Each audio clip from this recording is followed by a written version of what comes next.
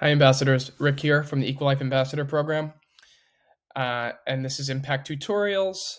And this tutorial is logging into your Impact account, a very short and simple video.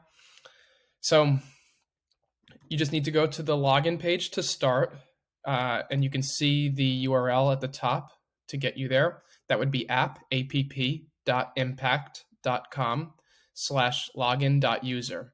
And that brings you to the sign-on page.